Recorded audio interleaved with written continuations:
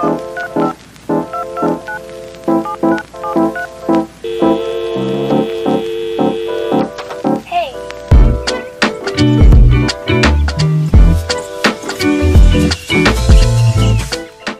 everybody, welcome back to my channel. As you see, I am using chicken of the sea salmon packet. I am going to make some salmon patties. Let's mess and clean up. I am putting some good old garlic in my salmon. And here we have some different seasoning blends that I use. They will be in the description box. I have some crushed up Townhouse crackers that I am using. What's going on, guys? We have a little cornstarch that we're putting in there. And you know, guys, these things is to help keep it together. Now, for the first time, I am using some spinach. In mine, I put some colorful peppers. Here's our egg in there. Y'all know what the mixture we put in there. Put in what you like. I like to put Miracle Whip in mine because I like a moist and a tangy taste to my salmon. Who said that your salmon patties had to be born?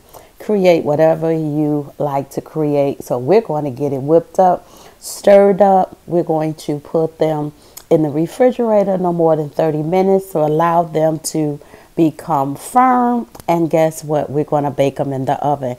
Here, they're ready for the oven. I sprayed them. I put a little smoked paprika on top. We put them in the oven no more than 8 minutes. So let's get to our eggs. Like I say, we can have breakfast anytime that we want. So I used a little sea salt, putting a little Szechuan seasoning, and a little lemon pepper. So, of course, I am going to use my colorful peppers.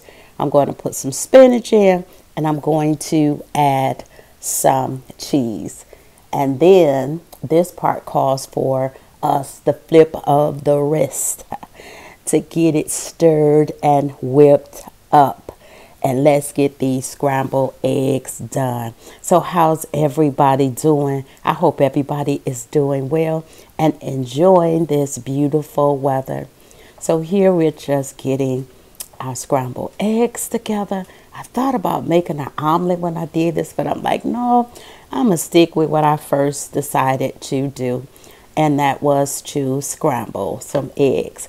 So thank you, y'all, for coming. So let's get here. Now, our salmon is out of the oven. So what I decided to do is to just allow it to saute just a little bit into Kerry gold butter.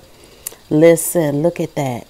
I wanted you to see it up close. Here's the finishing touches. Thank you guys for coming. I love you all. Until next time, it's your girl, Pat the Encourager. Take care, everybody.